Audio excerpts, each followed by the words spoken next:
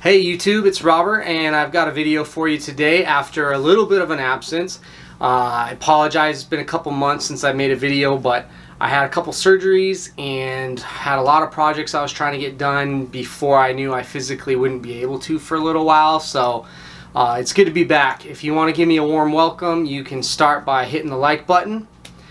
If at the end of this video you feel so inclined, you can go ahead and hit the subscribe button for me as well. I'll probably ask you a couple questions at the end of this video related to what you might want to see in some future videos. But as for today's video, I really wanted to hit a common question that I've seen approached from other YouTubers and eBay sellers in a pretty redundant and predictable way.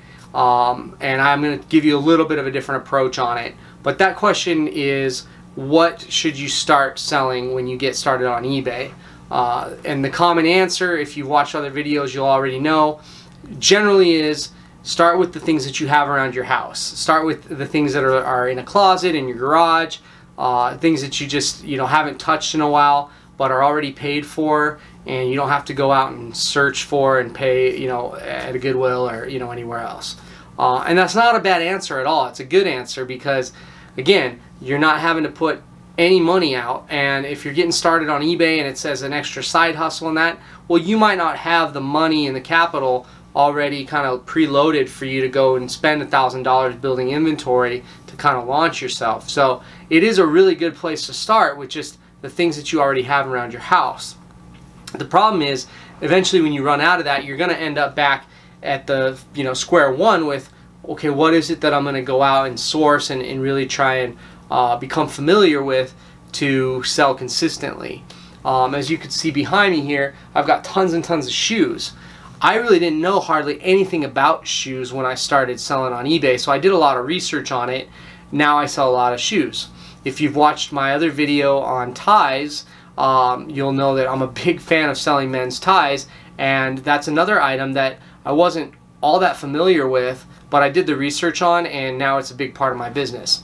Well, since then, I've gone back and I've just started to think with a little bit more common sense, is like, what is it that I already know a lot about? What is it that are interests of mine where I have a pretty good understanding of the value of these items, and I won't have to do quite as much of that research. When I first started kind of flipping things, it wasn't on eBay, but it was on Craigslist, on OfferUp, on Facebook, and I used to buy and sell a lot of watches. I love watches. I'm wearing a Seiko Turtle for any other watch fans out there right now that I just picked up on eBay to flip, and evidently I love it so much I'm probably going to hold on to it. That's a total side point, but it was something that I was already into, so I was familiar enough to know brand names, specific models that those brands were popular for, what generally I could get for them.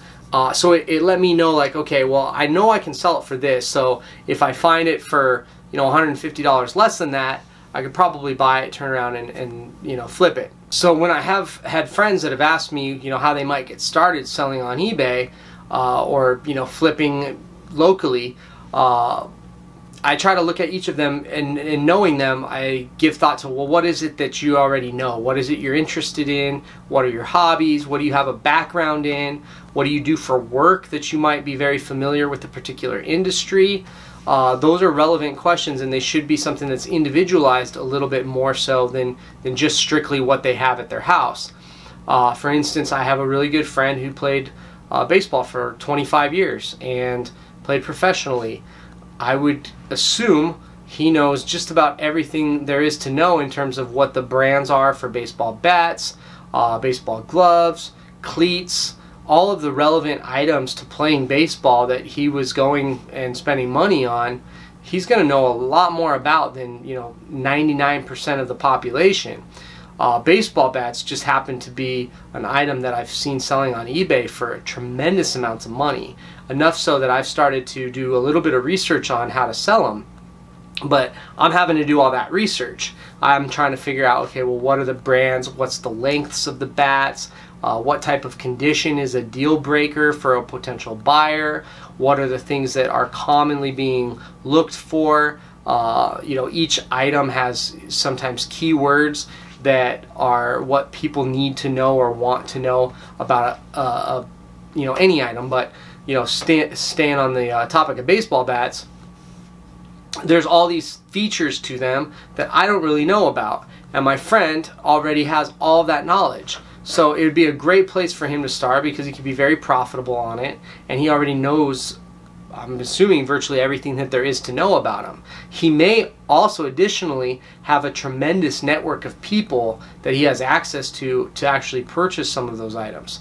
So all of those things make it an ideal place for him to start. I wouldn't tell him to go hit up the Goodwills and try and find the you know, shoe racks and see what he can come up with in dress shoes. He's got too much potential there with all his knowledge base for that to be the starting point for him. So, you know, things like snowboarding, things like you know, paintball, a lot of other sports and hobbies that people might go and invest in equipment for.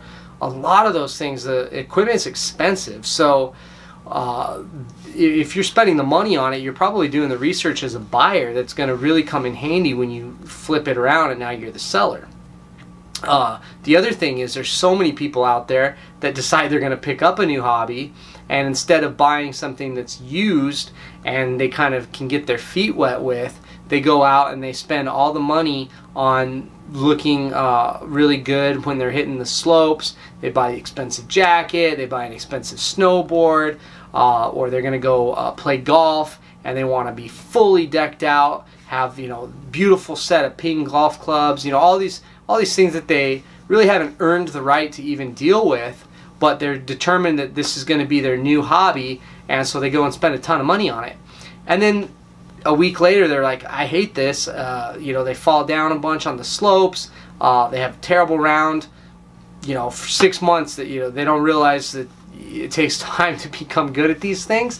So they either lose interest, they determine they hate it, or they just kind of find something else that takes their interest away.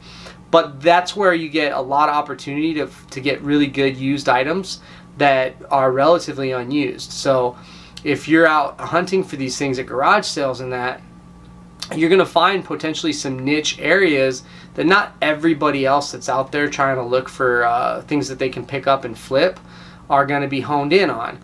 And that's where there's a tremendous amount of opportunity to kind of carve out your niche, but do it in something that you're already interested in, that you already know, and you're going to save yourself so much time and energy on doing all the research for it. So I'm not saying that you're not going to still need to go and see on eBay specifically what type of volume there is in terms of sales and what type of price points things are selling for, but you're not going to have to familiarize yourself near as much as picking something that you just heard other people are successful with. So that's really the bulk of what I wanted to kind of hone in on today, is just to tell you, sell what you know, sell what you buy, sell what you're already interested in, and it's going to save you a tremendous amount of time researching, wandering aisle after aisle through Goodwill or other thrift stores.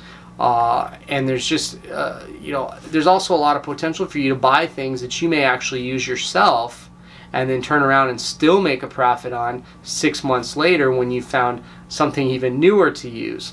So yes, start with the things that you have around your house, but more importantly, recognize that the reason you have them in your house is because you had an interest in them. And if you have, you know, a closet full of a particular item for a sport or for some other type of hobby, then my assumption here is that you know enough about it to turn around and become profitable selling it.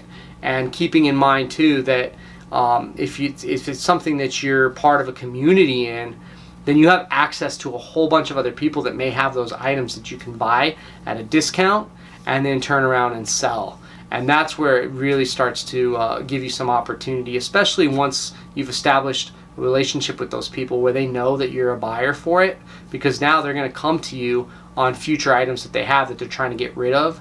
And most of those people out there are not going to be doing it on eBay. They're going to be looking for the easy way out, and that means you can buy things at a discount and then make a profit on it on the other side. So if you appreciated this video, again, I'm going to ask you to hit the like button for me, hit the subscribe button for me, and also I'm really looking to start making some other videos on some different things related to business, related to personal finance, things that I learned, you know, going through my 20s that have helped me become much better with money, much better at making money, you know, stock market trading. I would love to hear down in the comments for anybody that's spending time doing a side hustle on eBay, like what are the other things that you're interested in learning? What are the other things that you're interested in developing? If you're doing this, I can only believe that it's because you're trying to hustle, you're trying to create some additional income for yourself, and you're trying to better yourself. And that's something that I've spent quite a bit of time trying to do. It's taken me into a whole bunch of different areas, and there's a lot of those things that I would love to focus on, but I want to make sure that it's things that people are actually interested in hearing about. So please, please, please comment below and let me know what other things that you might be interested in. Again, I've had thoughts about talking on some stock trading, which I've done for about the last 9-10 years. You know, business networking. I've worked in my family's business for about 15 years, and I've spent a lot of time in you know, aspects of networking, marketing, advertising. So, you know, all of these things I have interests in, I would love to talk about, but I really want to make sure that they're things that you guys would like to hear about. So please comment again below, and I will talk to you soon. Thanks.